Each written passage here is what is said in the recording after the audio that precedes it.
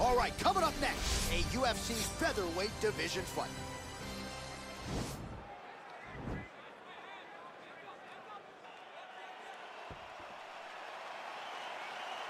You ready?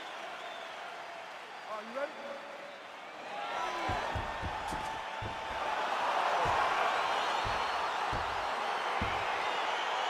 All right, so two truly elite strikers here. We sat down with them on Thursday and asked them any thoughts of taking this fight to the ground. They want to strike. They want to strike. That's what got them to the show.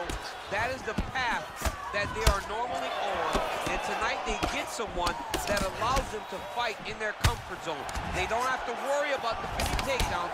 All they have to worry about is who can rely on their knowledge in the striking to carry them to victory.